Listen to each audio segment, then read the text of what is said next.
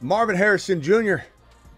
ready to be an Arizona Cardinal, or is Austin Fork going to maybe trade this guy away in terms of this number 4 overall pick? I'm a little bit worried about the Cardinals and their intentions with this number 4 overall pick, but we have word that Harrison, Cardinals, have a little meeting set up.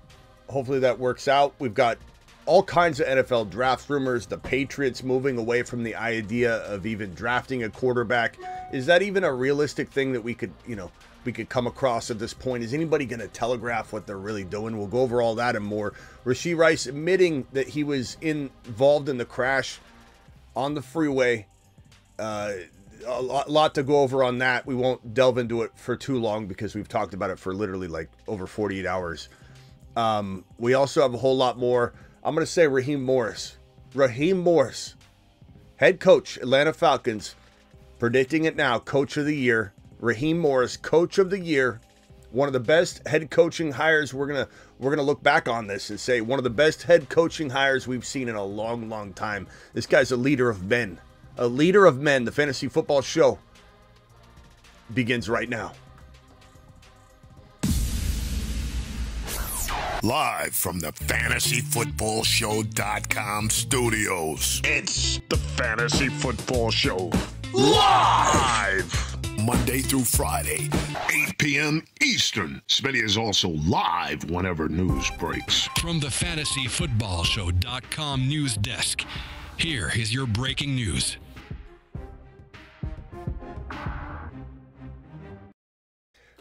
Ladies and gentlemen, we're here for a breaking news 8 p.m. edition show like we do every single Monday through Friday. I'm still a little under the weather, so I'm trying to sound as coherent as I can be. I'm obviously still congested, as you could tell. Look, Raheem Morris, let's just start off with Raheem Morris. Raheem Morris is going to absolutely ball. Raheem Morris is, in my opinion, going to be one of immediately the best head coaches in the National Football League. This is a guy that literally does it all.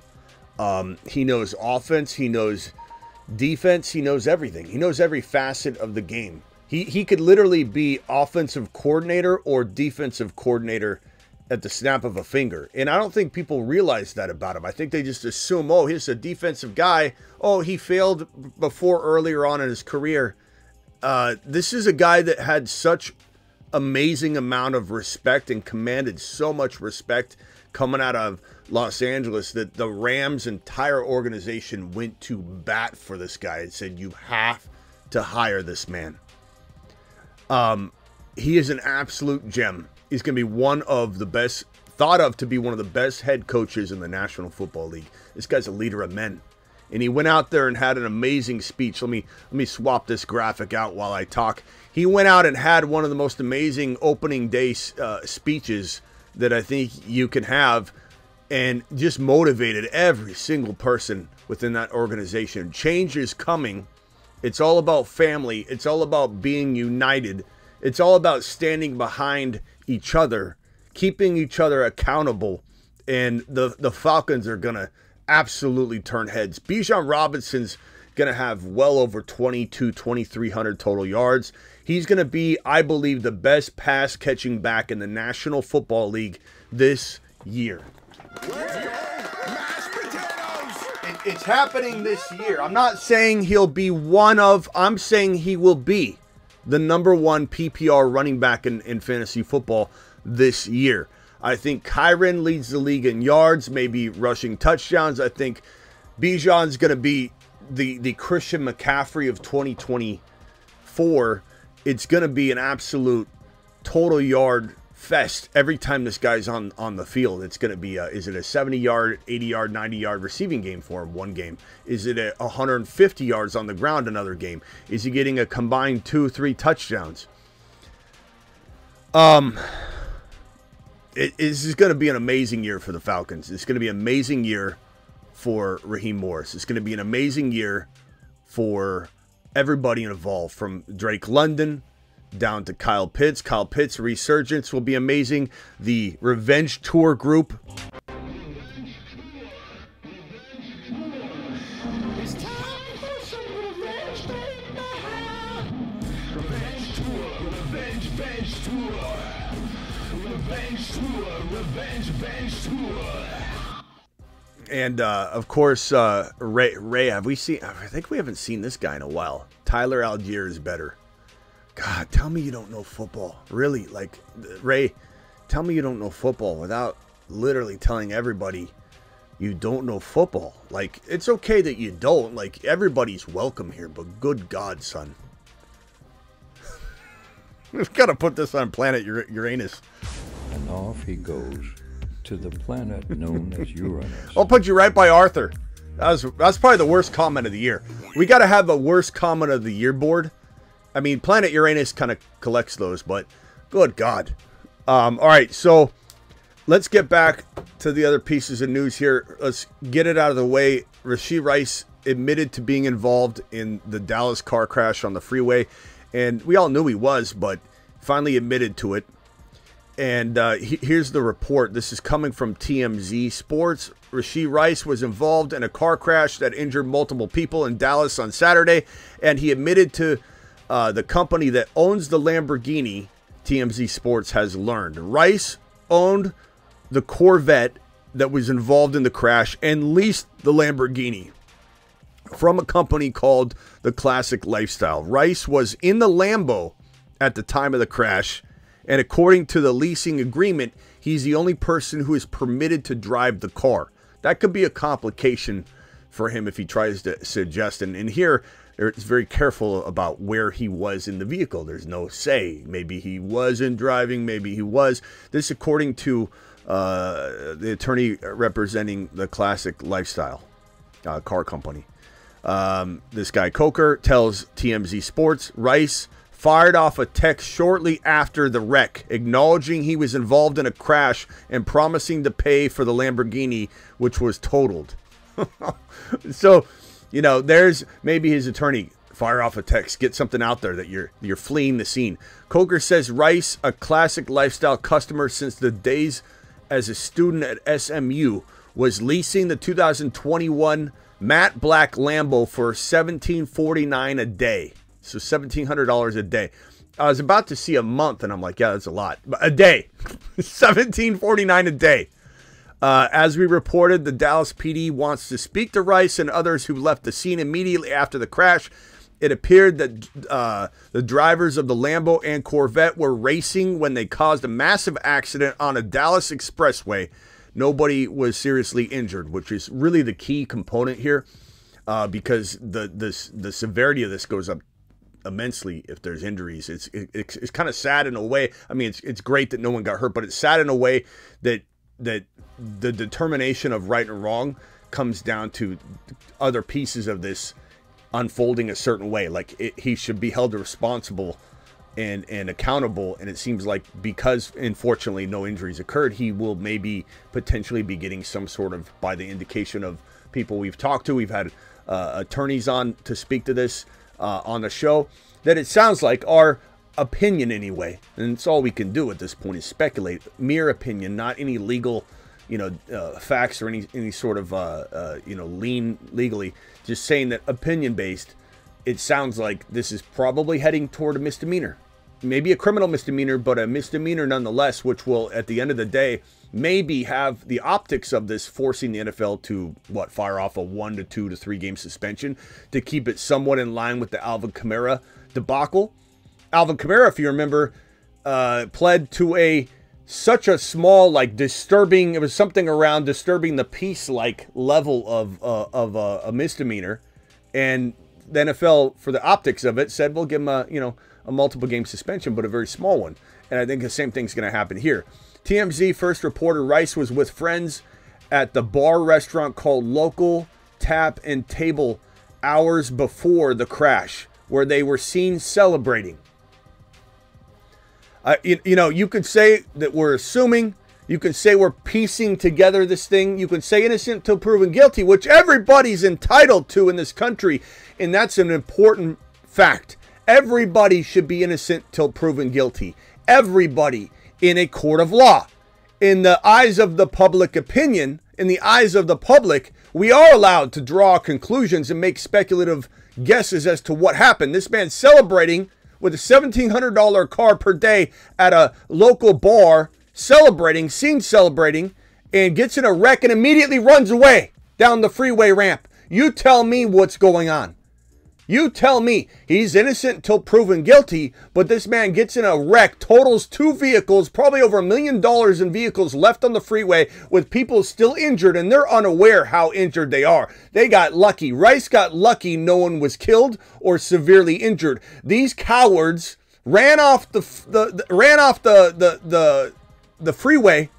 ran off the freeway like cowards, after being seen partying and crashing their vehicle and getting out of there as quickly as they can so they don't have to face any sort of police questioning. Gee, I wonder why. I wonder why they needed to get away.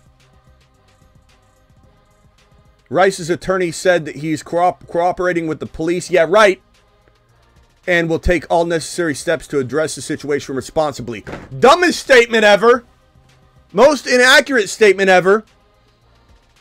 And the people that come in and defend this, Smitty, you don't know what, you are a dynasty Rice owner to the 100th degree, or you just for some reason hate it when players get accused or whatever, and you're just going to go to bat for them no matter what. Innocent people, a child was involved. Thank God the child was safe. These cowards running off the freeway after they cause a 6-car pileup racing, and then the people come in and defend them. Somebody was in here the other day saying, Smitty, if you watch the footage, the Lamborghini hit the Corvette. So really, it wasn't, they weren't really at fault. Like, get out of here. Get out of here. Unbelievable to defend this man.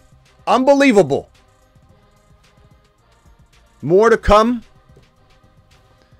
But I honestly, the optics alone are the only thing that's going to make this man sit out a couple of games, maybe at most. And the NFL is going to wait till the legal process plays out. So how long does that get dragged out?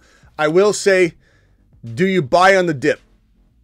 From a business perspective, this is what I do. I am able to separate situation from player and keep my feelings aside. We went after Alvin Kamara like crazy in drafts, even though he was on planet Uranus. we admitted that. People be like, they come in every once in a while and be like, you're wishy-washy on Kamara. No, I'm not. We absolutely talked Kamara down character-wise and drafted him and won leagues over it. Because he was a 6th, 7th, 8th round, sometimes 9th round pick. I'll say this. I'll say that at current, or what was current, around 25, 26, 27 overall value. You're talking about the 2-3 turn. He was going at 23, 24, 25, 26 right before the accident happened on Underdog Fantasy ADP. You can check that out. Also, you can, click the link in the description. Use code Smitty. That'll double your first deposit up to $100. Plus, Underdog's giving away $1 million during the national championship game. All you got to do is have an Underdog account. Click that link, and all you got to do is have an active Underdog account. And here's the link. I'll drop it. It's in the description, but I'll drop it right here. Here's the link. All you got to do is have that account. Click it. They'll double your first deposit. You can put down the bare minimum of 10. They'll double it. You'll get 20. And you just wait. Hopefully you get a big amount of cash, because Underdog's dropping a total of $1 million in airdrops to random Underdog accounts during the big game. During the big game. I'll say this. If, let's say, his ADP doesn't move much, and quite honestly, I don't know that it's moved much yet. We'll have more information probably tomorrow, the next day, whether his ADP is maneuvering around the 24, 25, 26 territory. But if it stayed there, I'm not going near it.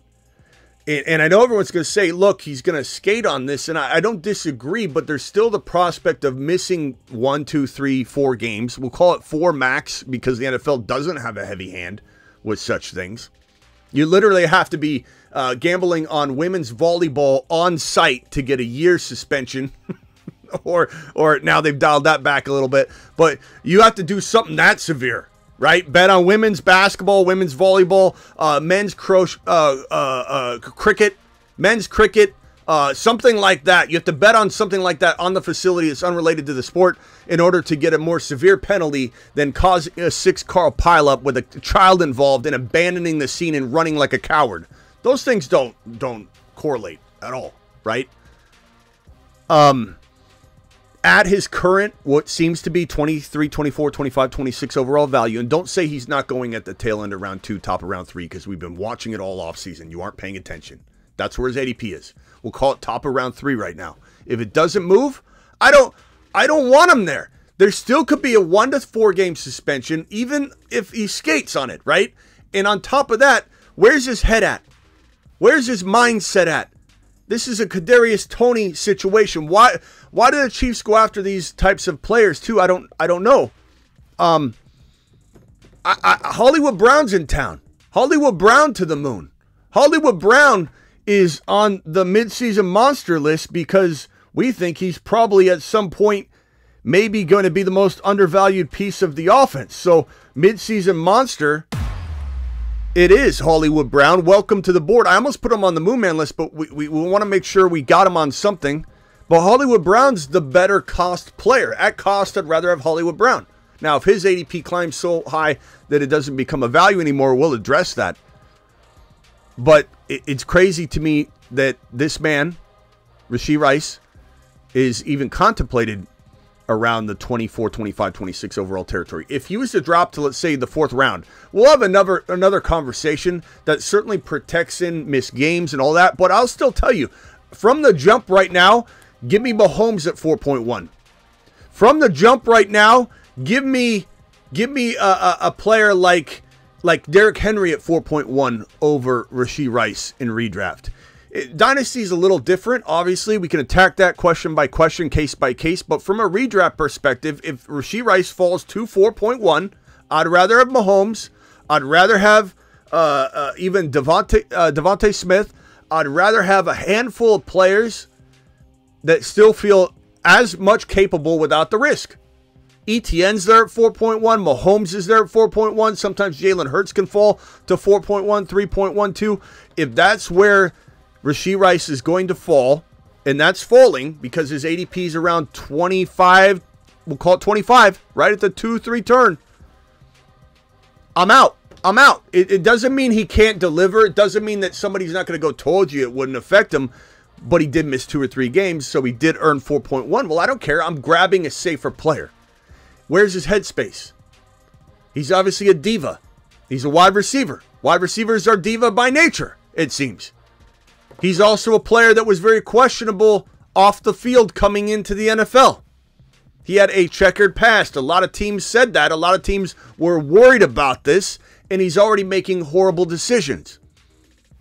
And if you think getting in a vehicle crash, 6-car pileup, abandoning the scene like a coward, and renting a $1,700 per day Lamborghini and totaling it, and leaving over $1 million of vehicles on the freeway and running away from people that may have needed his help. You think that's just being young? I don't know where you grew up or how responsible you were in your 20s. This man's not 18 years old. He's a grown man in the NFL making millions of dollars, and it's on him to be responsible at this point. There are plenty of players that are absolutely and totally responsible. Bijan Robinson as for one.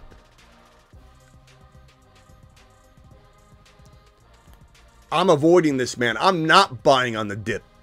Not unless the dip puts him into a much deeper territory than Mahomes, ETN, etc., etc. Do as you will. But this is absolutely disastrous. Okay.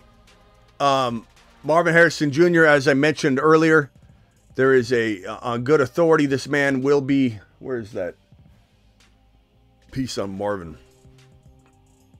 I'll get to that in a second, I guess. Let's address these as they come. A look at who could be trading up. Denver Broncos and Vikings, Ian Rappaport, a few other sources talking about the 2 most likely teams to move up to take a quarterback. That are not already, teams that not already scheduled to draft a QB in the top 3. So this would be somebody going after the Cardinals, number 4 overall pick, or likely the Chargers, number 5, or both. The Vikings are very much big players in the draft up speculation because they accumulated another first rounder here at 23 to go along with their 11. So the Vikings are clearly in like assemble multiple picks to get firepower to maybe move up.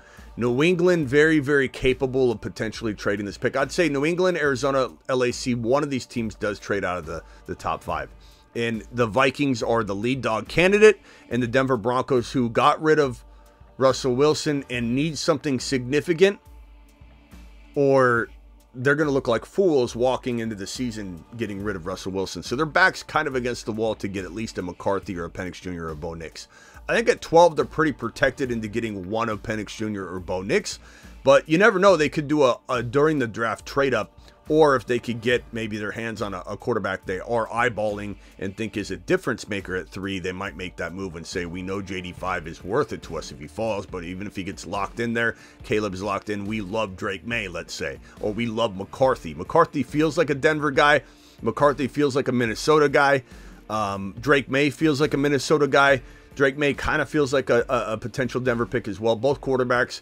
It wouldn't surprise me if it went QB, QB, QB, QB, and New England's not even in this pick, meaning Minnesota's in the 3, Denver's in the 4, and I hope that doesn't happen because I'm a Cardinal fan, and that goes into the Marvin Harrison news. Marvin Harrison Jr.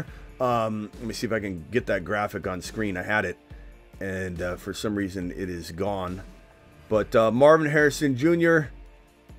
is scheduled. Here it is. Let me put it up on my screen finally.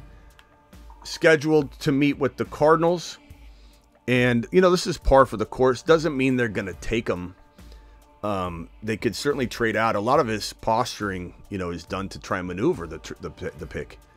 So he's scheduled to meet with the Cardinals this week. Hopefully the Cardinals are smart enough to know that this is a big difference maker. The only way the Cardinals walk out of this situation where I'm a happy guy, and I'll be unhappy to a degree, right, if they get rid of Marvin Harrison Jr., this opportunity at 4 that is a generational talent, is there still is a wide receiver that's generational. Well, two more. Neighbors is generational, and so is Odunze. There are 3 generational wide receivers in this draft class.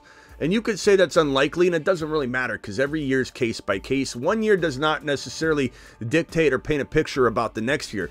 Just because history tells us that usually there aren't 3 wide receivers that could be even top 8 worthy in the NFL coming out of one draft doesn't mean that it can't happen. This is an unusual year. Everything is case by case in the NFL and in fantasy football and in stat gathering and prediction in the prediction business. And I'm telling you right now, Rome Odunze could be the number 1 wide receiver in this draft class. Malik Neighbors could be the number 1 wide receiver in this draft class. And my constant backing of Odunze being in the conversation of the wide receiver 1 is not a knock on Neighbors, even though people assume that is. And they say, Smitty, you're sleeping on Neighbors. I'm not sleeping on Neighbors. There's no coming back to me saying, told you Neighbors was going to be good. We love Neighbors. Neighbors, Odunze, and Marvin Harrison Jr. are all 3 moon men as far as I'm concerned, and they'll all 3 be on it. Okay, they'll all 3 be on the moon men list. Marvin's actually, is he on the Saturn men? The Saturn men. One small step for man. He's on a shuttle to Mars. Is he on one of these? Man. He's not on one of them yet. The moon man dropping. I got so many tiers. I don't even know who's on them anymore. I gotta cycle through them like a Rolodex to find out. All 3 of them are elite. All 3 of them are elite. But landing spot could make Odunze the number 1 overall wide receiver. In an example, Marvin Harrison goes to New England with no quarterback. He's going to be great no matter what, but can he be his max self? What if Odunze goes to the Cardinals? Okay, let's say the Cardinals trade down. Malik Neighbors goes to the Chargers. No, let's say he goes to the Giants. We want to make this scenario look good for Odunze, and then you tell me whether you think Odunze is good enough. I will tell you in advance he is. If Odunze goes to the Cardinals in some trade down, and Neighbors goes to the Giants, and Marvin Harrison Jr. goes to the New England Patriots, and the best landing spot by far is Odunze match with Kyler Murray, then Odunze has a shot to be, not only in 2024, the number one wide receiver in the entire draft class, but the number one wide receiver long-term in the entire draft class. So, I'm here to tell you that the Cardinals could botch this, but recover by getting more draft capital, still drafting Odunze. If they trade out of 4 and don't come away with Neighbors or Odunze, and they obviously pass on Marvin Harrison Jr., I'm going to break something in my office that's a piece of machinery. I'll find something that I can live without, but I will smash it live on the show. Whether it's a phone with a hammer, I don't know. What other piece of news do we have? Let me see if I can drop anything else on screen here.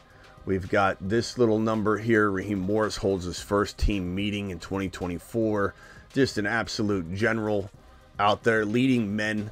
This is going to be the coach of the year. This is going to be one of the best in retrospect coaching hires that we've seen in the last, I don't know, 5-6 years. It'll be talked about. Raheem Morris, what a great signing. The entire Rams organization went to bat for him.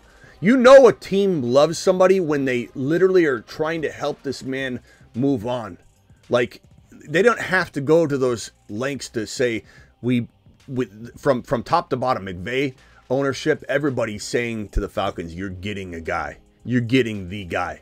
And they went to bat for him. This guy brings in Zach Robinson, the offensive coordinator, the QB coordinator from the Rams 2023 roster, brings that guy over, Zach Robinson, the offensive genius, to man the offensive show.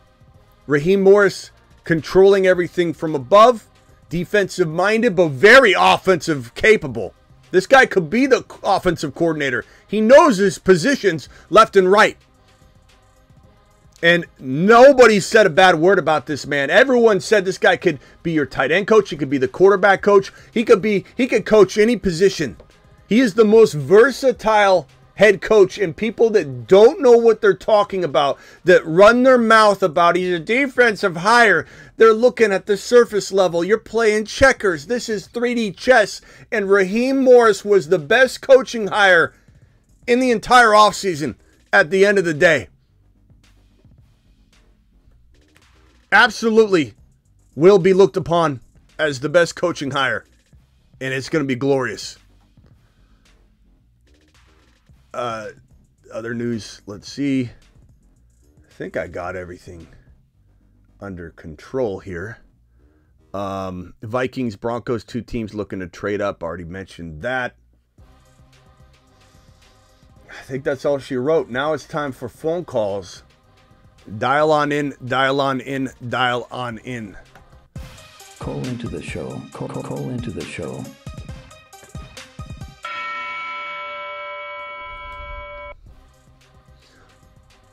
I love when people don't know what they're talking about. You're so bad.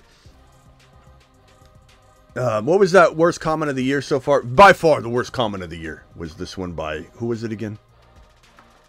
And off he goes. Ray. To the planet known as Uranus. Tyler Algier is better than Bijan. Oh. Worst comment of the year. By the way, my daughter put hot sauce in one of my drinks, and right before I started the live stream, I took a big swig. I'm sure it's an April Fool's gotcha moment. She's going to relish later, and I cannot get the taste out of my mouth. My mouth is burning. I didn't know what was happening at first. I took a big swig, and I spit it back out. I was like, what is this? It tastes like gasoline mixed with the Gatorade. My throat is burning. Thanks a lot, little Smitty. Phone lines are open. I had it closed there for a second, so dial in. I just restarted it too, so dial in, dial in, dial in. Appreciate you all. Phone lines are open. I can't wait for everybody to. Yeah, she got him. Got him. Little Smitty got me good.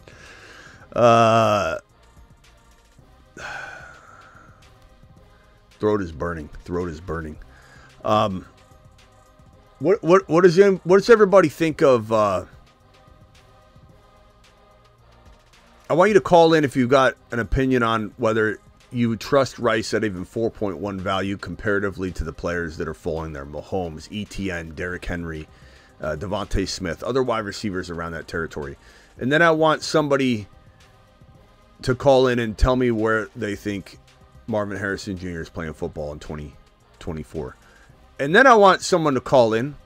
So dial in if anybody has opinions on any of these matters that has an opinion on this Atlanta Falcons situation, whether it's good or bad. Whether you want to come in like that guy, what was it, Ray, and say that Tyler Algier is a better running back than B. Whatever your argument is, I'm ready for it. I want to hear it. I think everyone on this Atlanta Falcons roster is going to ignite and explode. And this is going to be one of the most exciting years of football we've seen in a long time.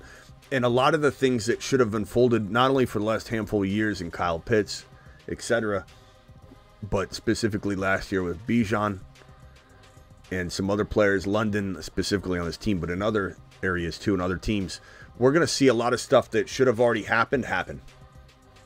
And it's going to be amazing to see. We're also going to see a guy like Kyren redeliver what he delivered last year off the doubt and back of everybody's skepticism this year. This is going to be a glorious year. Not to mention that the football is being received a lot closer to the 50-yard line than ever before, so scoring's going to be up. And who are the most advantageous players to score more touchdowns under the new kickoff rules? We'll go over that too. Because we might see a lot more rushing touchdowns or a lot less rushing touchdowns. A lot more receiving touchdowns, a lot less receiving touchdowns.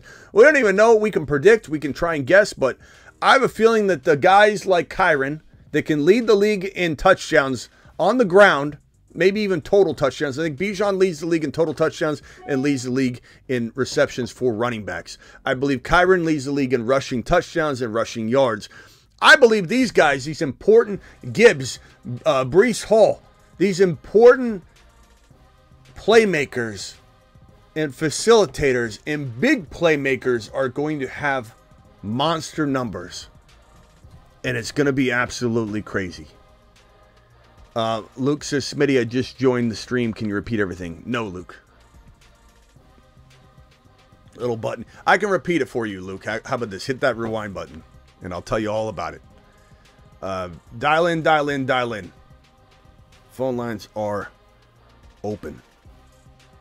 Can't wait. Can't wait. Bijan's going to the moon. We interrupt this program to bring you a special message from the Bruce's mother. Get Bijan.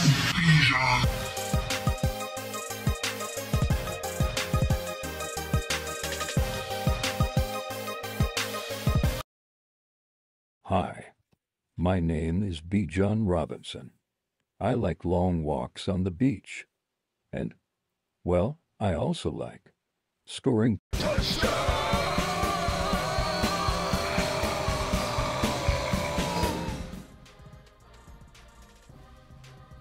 Was there a big earthquake in the West Coast? I don't know. Smitty, just joined the stream. So Raheem Morris could make Bijan Robinson better. Yeah, probably, Birdman. Probably.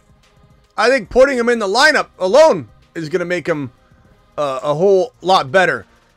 Over 150 of you here on YouTube, hit the thumb up button, please, on YouTube.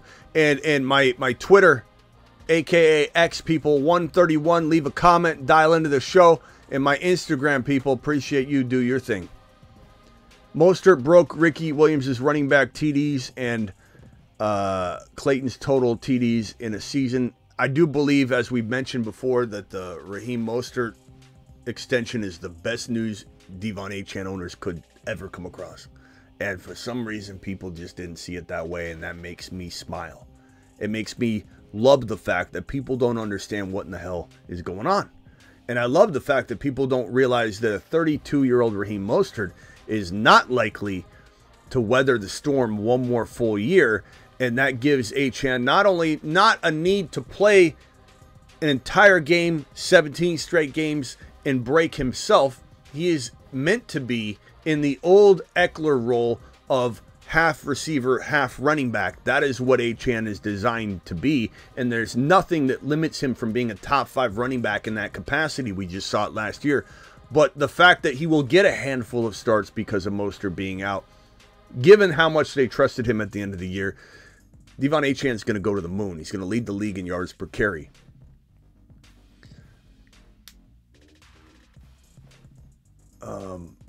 I think Darnell Mooney might really do well with Cousins. He could. I like Mooney. He's better as a secondary or third option. Definitely not a wide receiver 1. But, I think that there's still room for this team to say, we brought in some good talent. Let's take Odunze at 8. And if Odunze goes 8, we have to have a real conversation about who in the hell is the number 1 there, London or Odunze, because I think Odunze has the ability to be the number 1, number 2, number 3, number 4, top 5 wide receiver in the National Football League, depending on landing spot. Now, landing spot in Atlanta with London there makes it hard to imagine him being number 1, but it's it's certainly going to be amazing.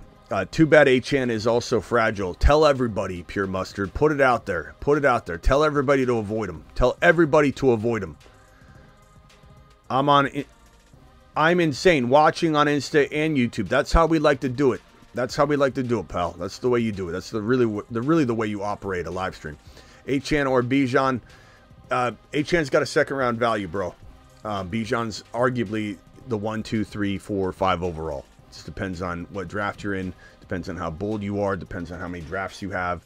Bijan Robinson is a top 5 overall pick. Achane is a second rounder. Doesn't mean Achane can't technically outscore him, but there's no conversation to really have here if we're talking about 1-for-1 at cost. Would you rather have a JJ and then Achane in the second round, or Bijan in round 1?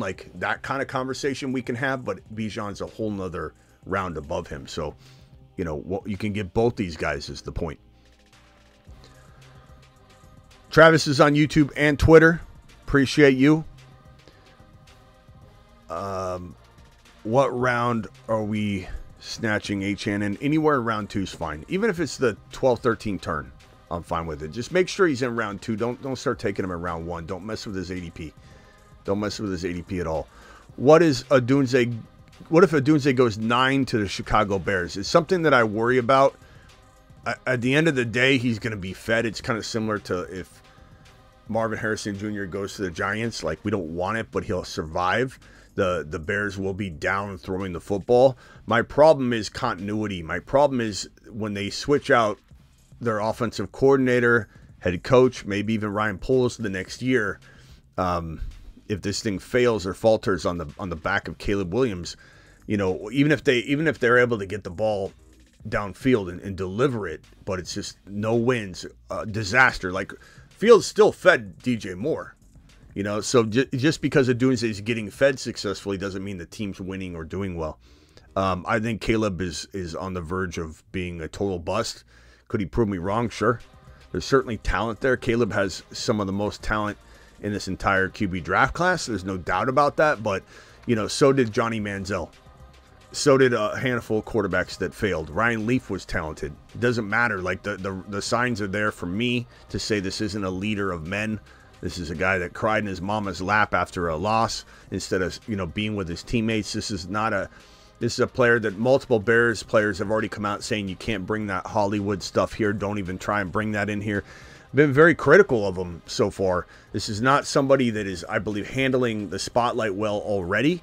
And he's already causing a whole lot of drama that's unnecessary for him, applying unnecessary pressure on him.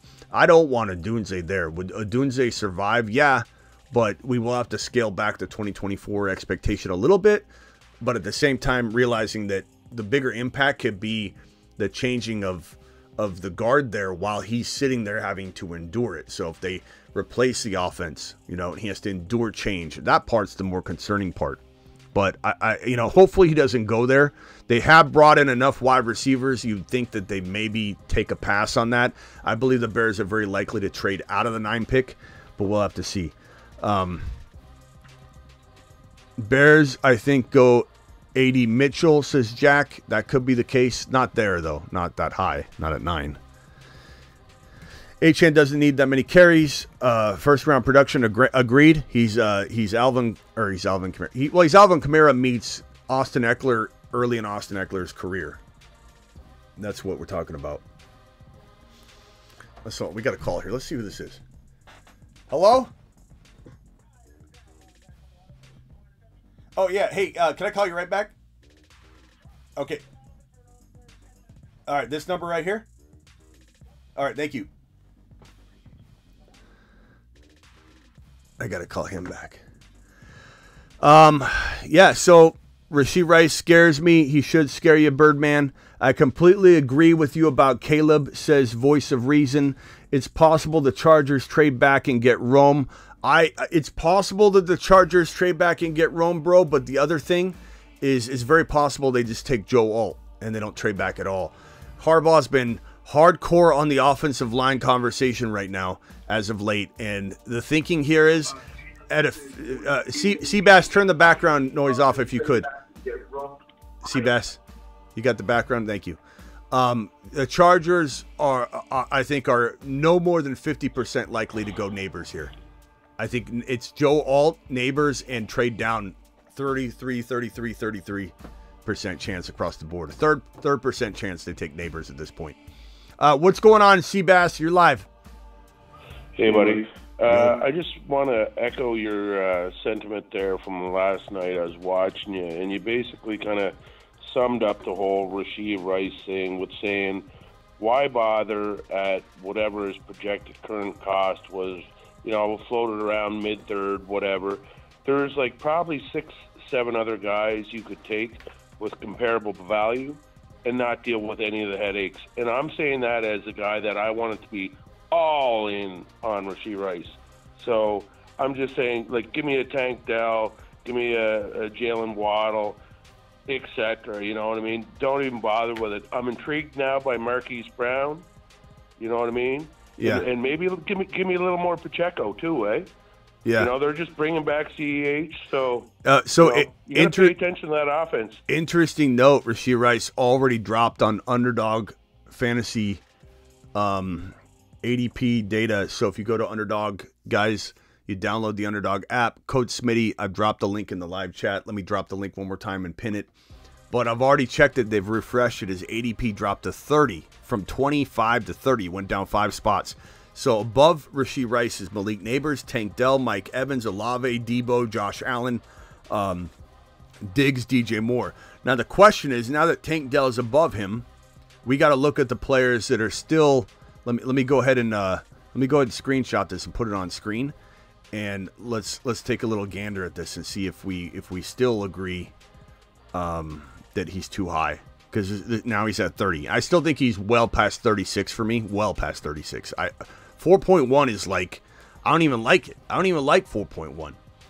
But let's just say everybody's kind of okay with him being their 4th drafted player. Let's see how comfortable. So Dell is now above him. Malik Neighbors, Rashee Rice. Again, the Underdog link is right here if anybody wants access to this ADP data. But also, more importantly, if you want to be eligible to get some of that $1 million that Underdog is dropping during the big game. They're airdropping it into, just all you got to do is have an Underdog account. So I pinned the link right now. Just click it, get an Underdog account, minimum $10. They'll double your first deposit up to 100. And anyway, Tank Dell, Neighbors, Rashee Rice. Below that is Michael Pittman, Waddle, Josh Jacobs. Give me Josh Jacobs all day long over Rashee Rice. All day long. Yeah, he's a steal. All day long. That's the biggest deal. Why am I not? I'm doing a video tonight on Josh Jacobs ADP. Tonight, you better tune in and watch. Josh Jacobs, who is now a Moon Man, by the way, if anybody missed that show, we haven't officially unveiled Josh Jacobs as a Moon Man. We'll be doing that tonight. The Moon Man. See, I didn't even have his face up there. It's been this image. Josh Jacobs at number freaking 32 overall. You got to be out of your minds. Laporta right below that. Give me Laporta over Rashee Rice. Let me dominate the tight end position, number 1 overall tight end position. Keep going. You're crushing it. DK. I take all these guys too. DK. I'll take DK over Rashee Rice right now. Over the risk of 1 to 4 games. I know some people are like, he won't get suspended at all. We don't know.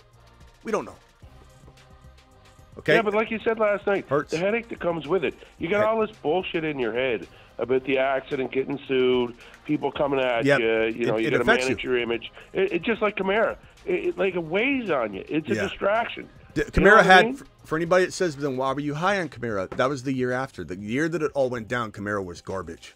He folded that year. The year this is all going down for Kamara, headache-wise, the courts, the delays, Kamara had a really shitty year. Yeah, and you know what? That's normal. He's a human being. If that shit was coming at me, I'd be the same way. Yeah, we'd all fold.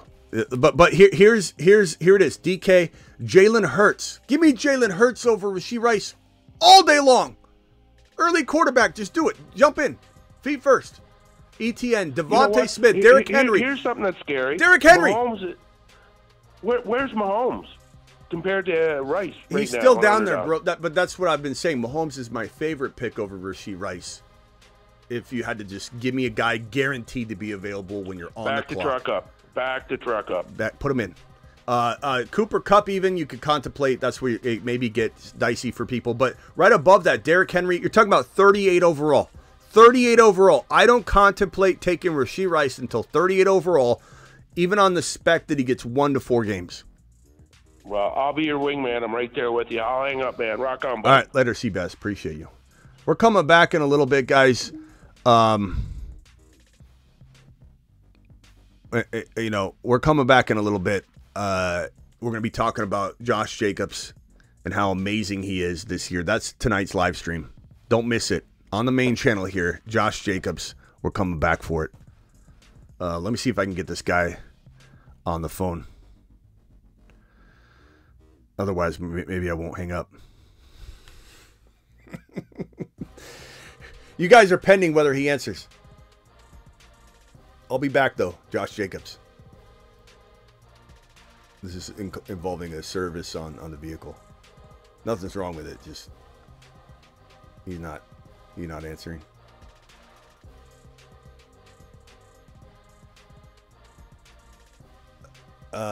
He's not answering. Yeah, he's not answering. We're staying live. We're staying live now. We're staying live.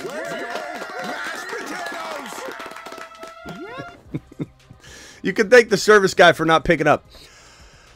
Phone lines are open. Who else wants to call in? Phone lines are wide open. Seabass, excellent call. Seabass bringing the thunder. ADP data right in front of your face. Unbelievable. Malik Washington over Corley. No, thank you. Prime. I don't hate Malik Washington, but no way I'm drafting him over Corley. Malachi Corley is the yak machine. You heard it from this man first when I put him on the freaking Moon Man list before anybody even knew his name. The Moon Man. Malachi Corley, look at him. In outer space. Maybe Jacobs will unblock Smitty if he's a Moon Man. Wouldn't it be great if we could get him to unblock? Maybe we start a tag Josh Jacobs, have him unblock Smitty. It's also possible that he unblocked me anyway. I'll have to check. Sometimes players will do that. They'll go through their social media teams will even unblock people. I don't know, like that look like they could get some buzz or content. It's weird. It's weird how they'll do that. Smitty is the let's see here. I'm the James Brown, hardest working man in the business. Thank you, Mustard. Appreciate you. He can't get open, says Voice of Reason. Who are we talking about? Corley? Okay. Okay, Voice of Reason. You're not being very reasonable here, because Malachi Corley is one of the most gifted across the middle in the college game, bro. This is a speed demon, a footwork, a yak yard machine. This is a guy that is gonna absolutely prove, and he's hungry. Malachi Corley has one of the biggest appealing pieces of what he brings to the table is his mentality. He has that St. Brown mentality, that dog in him that says, you doubt me, I'm going to tattoo your name on my arm. I'm going to read your name off on a list every morning when I wake up and look in the mirror. It's going to be unbelievable. Josh Jacobs is going to smash it in Green Bay. Absolutely. And that's what tonight's show is going to be about.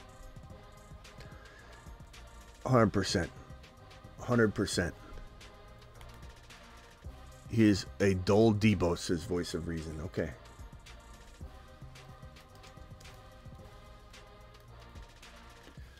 What else we got? Phone lines are open. Dial in. Call into the show. Call into the show.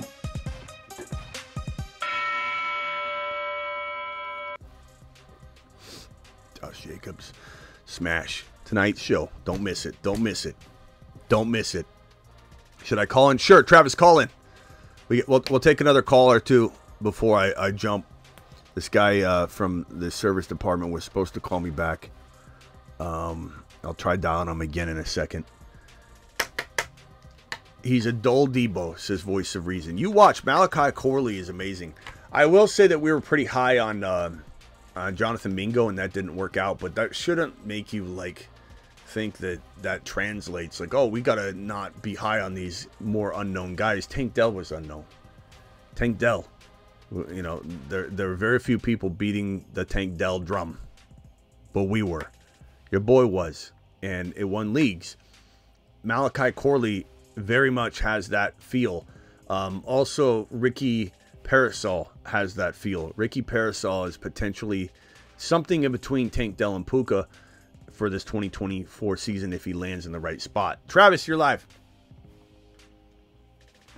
Hey, yeah, it's funny. I was saying last night in the chat, I could see the Chiefs drafting a guy like Parasol, especially if they don't know what's going on with the Rice. And, you know, Hollywood is still injury prone. We like him. I like him a lot, but they could still use another receiver.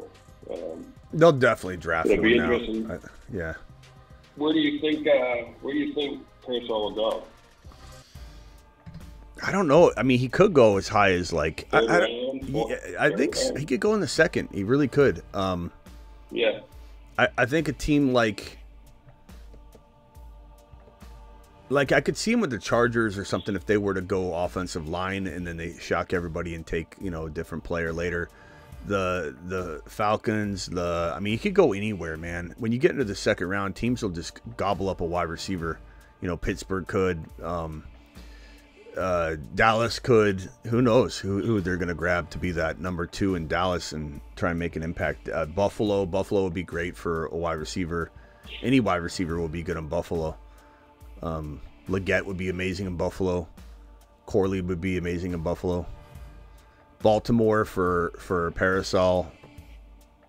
KC does make a lot of sense, though. I think KC's good. Yeah. Cincinnati, maybe, for when they let Higgins go next year. A lot of opportunities. Yeah. Yeah. They, anyone who sticks him in the slot, I think, will be pretty happy with him. Yeah. Yeah. It's so hard to say, but I wonder like him versus a like is he like a step below a McConkey or a Keon Coleman or who? Do you think he's Parasol? I think he could be better than McConkey. I think McConkey could be better than him though. Like it just depends on the situation, but I think Parasol is 100% one of the most exciting. I love him. I mean, he the guy's a freaking phenom that I think a lot of people don't see coming. I like him a lot, but he does need a good situation. All these players do. Like Leggett could be, and keep in mind, everybody, you know, is all on board this Leggett train now, and the Malachi Corley train. It doesn't seem like it's ever left the station, which is good. I still like that people they doubt him.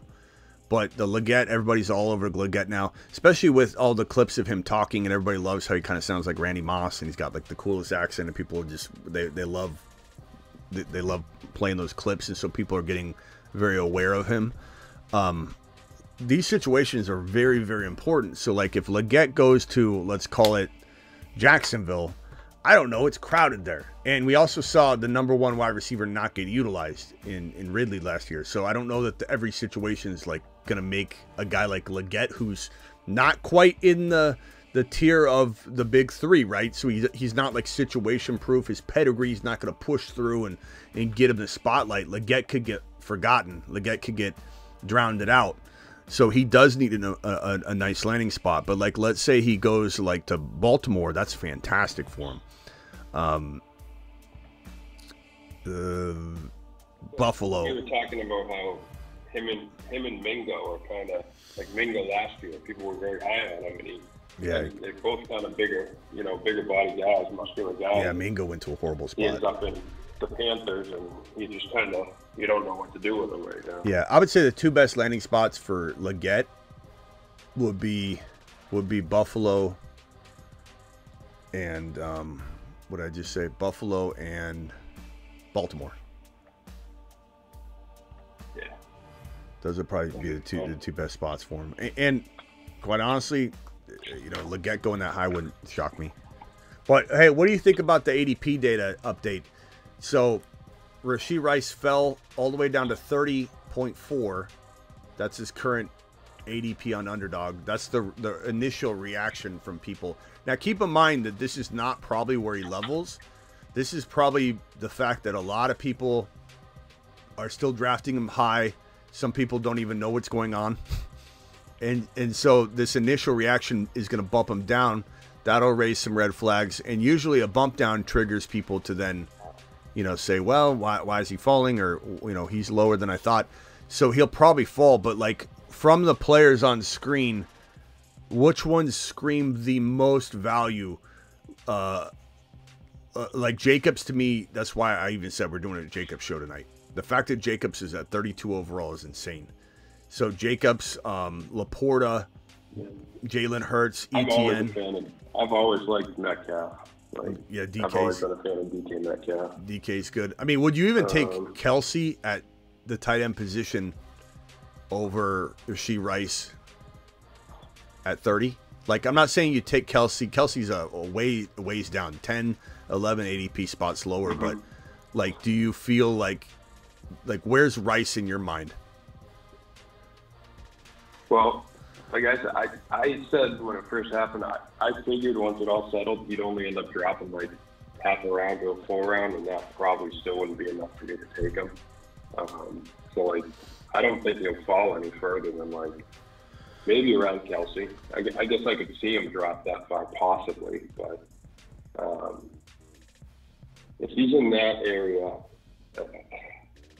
I guess it depends on what type of team I'm trying to build, because I'm not a big fan of Kelsey. Ron Navy, who is your top player on this list that's below Rice? And the names include Pittman, Waddle, Jacobs, Laporta, Metcalf, Hurts, ETN, Devontae Smith, Derrick Henry, Cooper Kupp, Kelsey. Who is your favorite name that pops off? And Mahomes is below that. Mahomes is probably my favorite, to be honest. Jacobs and Mahomes. Who pops out as a like clear no-brainer, take him over Rice every time? Hurts. And he's like 5-6 spots below, so you're almost like, if it was like they're neck and neck, like let's say you were to look at Pittman here and Pittman was your guy, you're gonna have a 50% chance most likely of getting Pittman over Rice because he's right there. But Hurts being so far down on the ADP data, it's like almost 80-90% lock, meaning that you should never draft Rashee Rice. Unless you're trying to just mix it up a little bit. But yeah, Hurts is a great pick. What non-quarterback sticks out? Jacobs, Laporta, DK, ETN, Devontae Smith, Henry, Cooper Kupp. I like Laporta. Yeah. Yeah.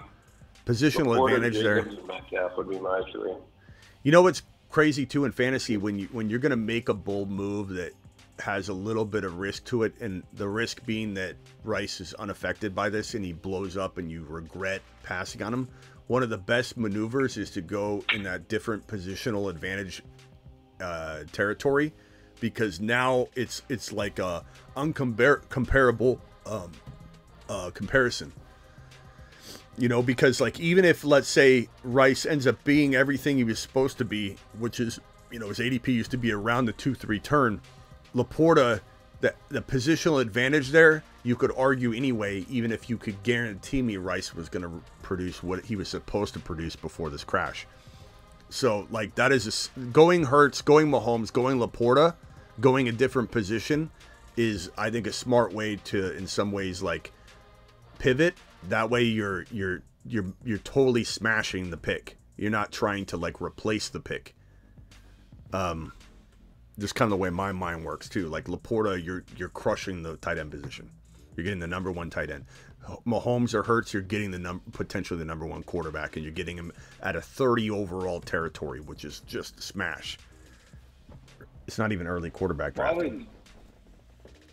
While his name's being brought up, what do you think of Kelsey? Do you think we continue to see him like just kind of slowly, decline, or do you think he bounces back to last year?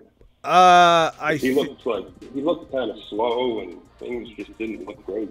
Yeah, last year. I think he picked things up. Valuable. Yeah, I think he picked things up enough to make me think he's capable.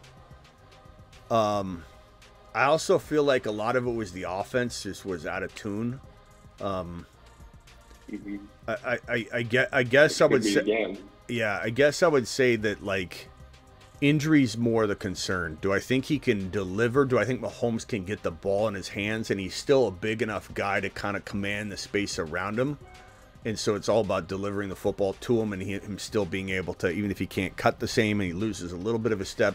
That's the one position, tight end and wide receiver, where you can lose a step, but your intelligence, your experience, it can all still have you produce if your quarterback is good. Whereas running back, you can't. You lose a step, you can't hit the hole. It's like my elevator analogy. The elevator doors are closing, or the subway doors, and you're supposed to run and try and get through them before they close. And let's say there's no protective measure that makes them pop open. Like you're going to smash right into them. And that's the way the hole is for a running back. It just closes. But I don't know. I would say like tread with caution. I think fourth drafted player value is pretty good caution. And I wouldn't take him in every league. I'd much rather have Laporta a little earlier. I'd rather have McBride a round later in general. Like give me Hurts or Mahomes or Jacobs here and give me McBride the next round. Like I'd much rather McBride than Kelsey if it can get me a Hurts or Mahomes right where Kelsey is. What about Kincaid, where he's going? Love it. Kincaid's going I want to say like really late. He might be climbing a little bit, but Kincaid is looking like he is. Well, he's climbing. He is climbing. He's about 70. Yeah. And 70 overall, that puts him positionally around other players. Like at 70, that is Aaron Jones, George Kittle, David Montgomery, Chris Godwin, Deontay Johnson, Joe Burrow, Hopkins, JSN, Evan Ingram. So there's some respectable names that I might take over Kincaid at times for sure. You know, Addison, Brandon Thomas.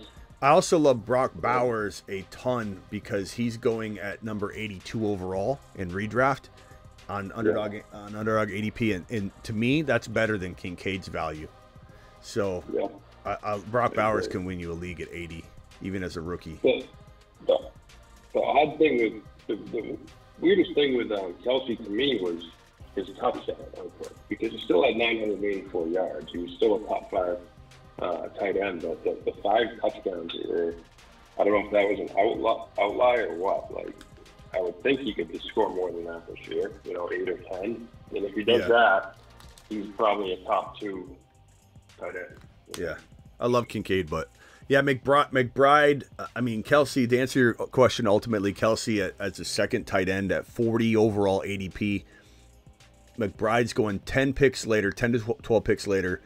Pitts is going about 23 picks later. Kincaid's going about 25 to 28 picks later. And Brock Bowers is going literally double the ADP. He's going 82 versus Kelsey's 40. So give me Brock Bowers at cost, and then I'll take Mahomes. Mahomes and Bowers. Like, let me ask you a question. Would you rather have Bowers and Mahomes or just Kelsey? And then whatever quarterback you're getting later. Smash. Well, yeah, it would end up being like I don't know, in that 80 range is like Prescott, Love, Kyler. Which is still good, but if you go a little early, but Smitty, still, when will the Mahomes draft? And Bowers is awesome. Rockout says, when will the draft ADP be great again? It's great again right now because we're seeing all this value on the board. Thank you, Rockout, for the super chat. Rockout to the moon. Make super chats great again, like Rockout just did. Drop one if you got one, and I'll answer it right away.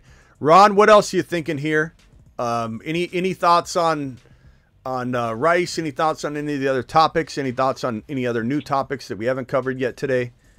Floor is yours. Well, with on the Kelsey thing, the thing is Mahomes can extend Kelsey's career, just like Brady did with Gronk. So is Kelsey done? No, I don't think he's done. I think he could still top performer because of Mahomes. Now, if he had a different quarterback, it would be a different story. But he's got Mahomes, and Mahomes can extend his career definitely, I think. Kind of made a mistake. I thought I was calling into the fantasy basketball show, and I was going to say, yeah, Embiid is back.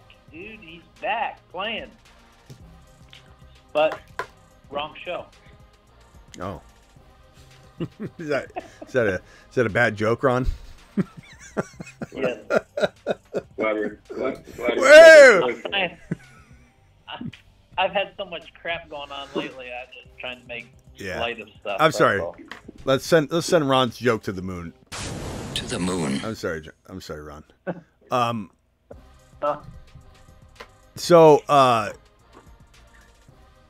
yeah. I mean, Rice. I mean, what about Dobbins going to the Kansas City? Who? Oh, J.K. He's not now. They re-signed Clyde Edwards-Helaire, and they used J.K. Dobbins as just a leverage piece. That's a shame for him. Oh, so that's no longer happening. Yeah, we're trying to use him to get CEH to come in and sign a deal. Poor J.K. J.K. probably. Hopefully they paid for his flight and everything. I'm sure they did, but yeah, bad. J.K. ain't doing nothing. That guy's the most injury-prone running back. But Clyde Edwards-Helaire, I'm really kind of shocked. I'm shocked, but not shocked because it's the NFL. But I'm surprised we didn't hear a little bit of Joe Burrow bring CEH over to play for the Bengals. I was really kind of shocked we didn't see that happen. I'm surprised you didn't toilet flush that comment they put on Uranus. Yeah, we gave it the respect it deserves. It's one of the worst comments in the history of the show. And off he goes. That's why. To the planet known as Uranus. I thought you were going to flush the toilet with it, but you didn't. Tyler Allgeier's better. We probably gave that Bijan that $50 bold prediction. By the way, if anybody wants to drop a $50 bold prediction, they go up here. They go up here in this box. Anybody that drops a $50 prediction. And last year, the one that won was one we probably put on Planet Uranus. We probably laughed at it pretty hardcore, and it was Bijan related. And it said Bijan would be a backup running back in 2023. And he really was. Somebody was... He's trolling. Somebody was kind of smart making that prediction, and they ended up getting it. I know. The fact that he spent... Was it Arthur Smith's son or something? No, it was Aloha. The prediction? It was Aloha, and he never really comes around. That's right. Yeah. Yeah, Aloha dropped that and it kind of vanished. He's come back before, but then he comments and he leaves. But he dropped. I can't believe we can't believe you're wasting $50. I mean, he's donating to the show, and it was and good fun. But like, man, put a good prediction up there, and it won. It absolutely won. So far, we got Ron's Atlanta Falcons win. Let me read them off here. So the predictions so far on the big board, and anybody drops a $50, the prize, the winner will start the show on camera if they want, or they could be on the phone. We'll start the show as a side-by-side video, like doing the intro, and we co-host a couple segments with me. Fields MVP 2024. Shoot, who was that? That was me. Okay, so these are both you. 316. Let me write. I got to write your name up there on that one too, just so we don't get confused. So this is Ron. Okay, Fields MVP 2024. Ron Navy, Atlanta, and NFC champion. So you have both of those. So those are both Ron Navies. Fields starter by week 4. Hold on, I'll call back in. Hold on. All right. Starter by week 4. And then top 12 quarterback, that is by Matt O. Golf is life 320 on March 20th. He said Pittsburgh to the Super Bowl.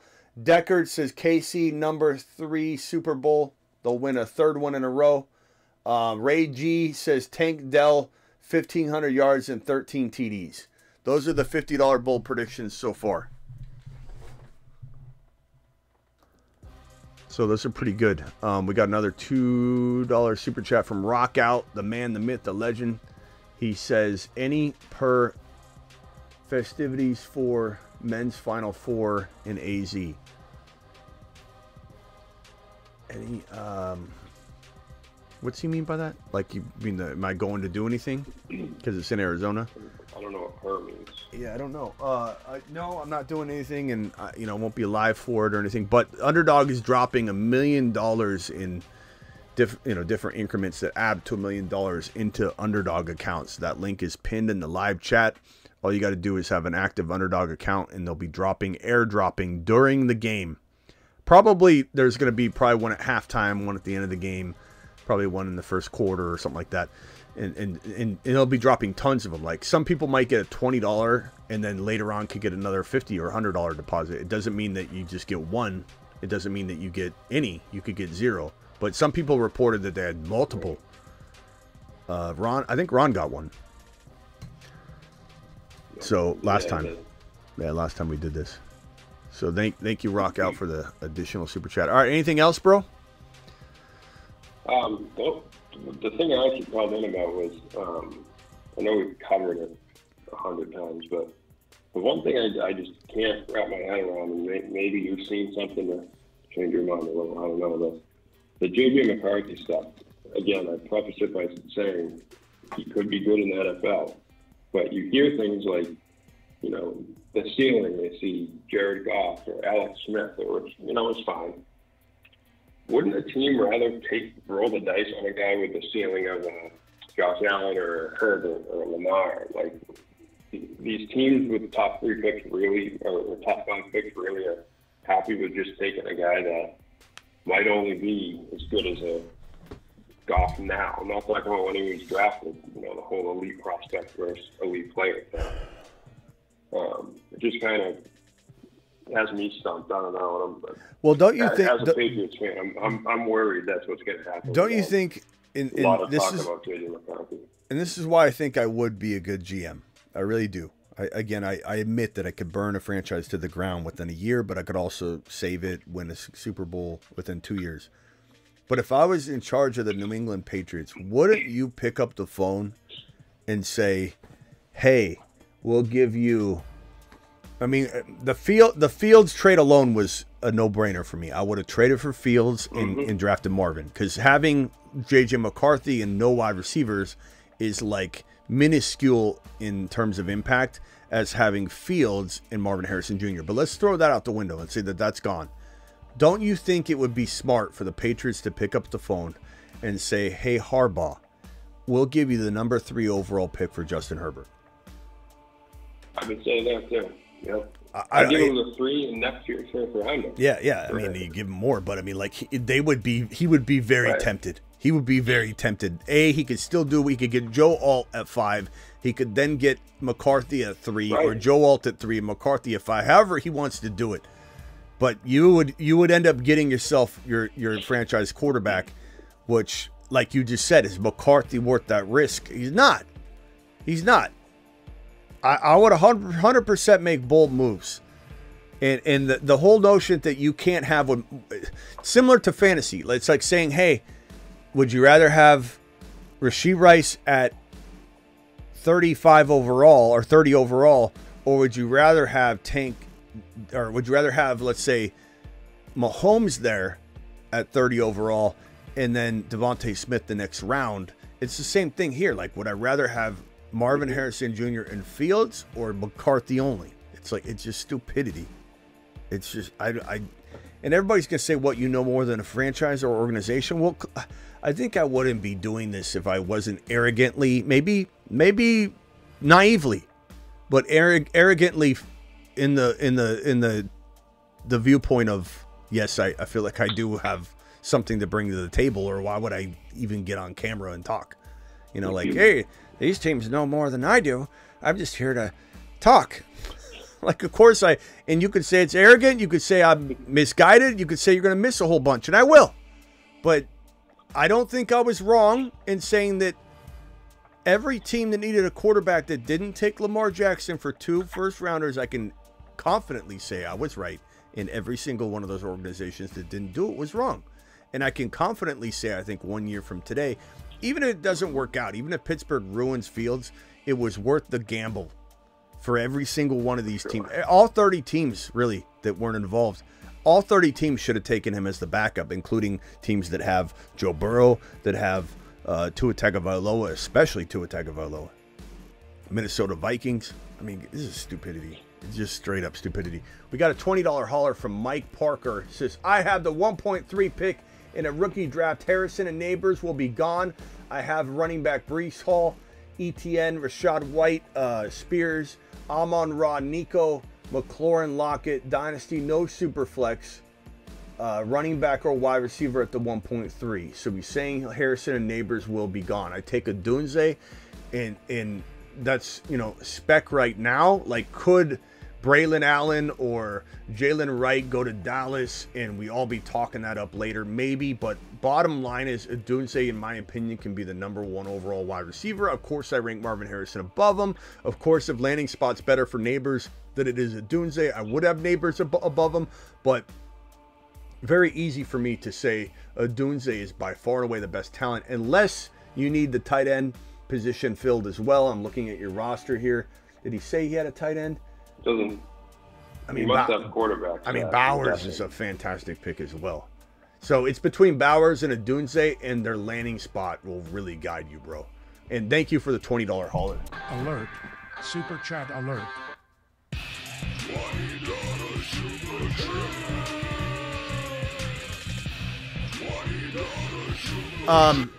And of course, you know, I'm here for you to you know, update this situation. Hit me again once we have landing spots before you have to make your move. We'll go over it again. Like, Mike, I can help you with this once we know the landing spots. And if for any reason you got to make a decision right before landing spots, I don't know if that's how your draft works, probably not, then just hit me again right before, like, and we'll make the best educated guess we can. But I have a feeling that we can discuss this after the draft, and we certainly will. But right now, very clear, Dunze, Bowers, in that order for right now, Mike, for right now. Appreciate you dropping that. Rockout says, Smitty, you on Josh Jacobs? Nice pick this year. Absolutely. Wait for the live stream tonight, Rockout. Thank you for the $2 hauler again. We're doing a Jacobs ADP show tonight. So, Mike, thanks again, Mike. Appreciate you. All right. Travis, I'll see you tonight, maybe? Around midnight, you think? Yeah, hopefully a little earlier, but we'll see.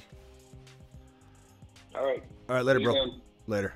Everybody, I'll be back. Please like the stream on your way out the door. We got 300+ eyeballs still in here from YouTube. We're around 140 to 160 popping in and out. Hit that thumb up button on your way out the door. If you're from Twitter, aka X, make sure you get on over to the YouTube show. It's more interactive, much more enjoyable, but I do appreciate you watching from Twitter.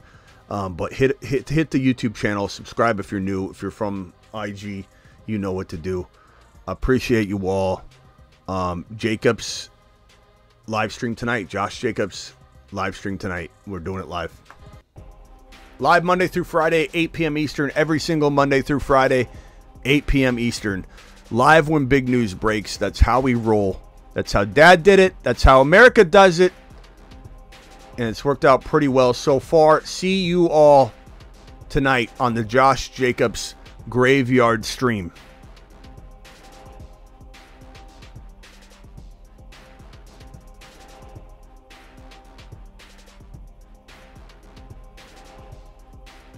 Thank you, moderators. Thank you, Blackbeard. Thank you, Travis. Thank you, Sick Nasty. Thank you, Space Ricky, if you're in here. Terry Roberts. I said Blackbeard already. Vampy, if he's in here. Has anybody seen Vampy lately? I've sent Vampy some texts, and he hasn't even responded. I'm hoping he's okay. Travis, thank you. Appreciate you.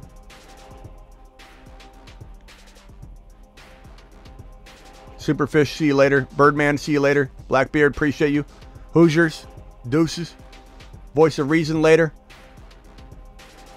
Fallen, see you later.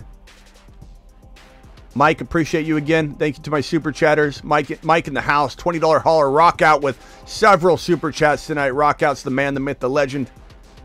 First in the building tonight was who?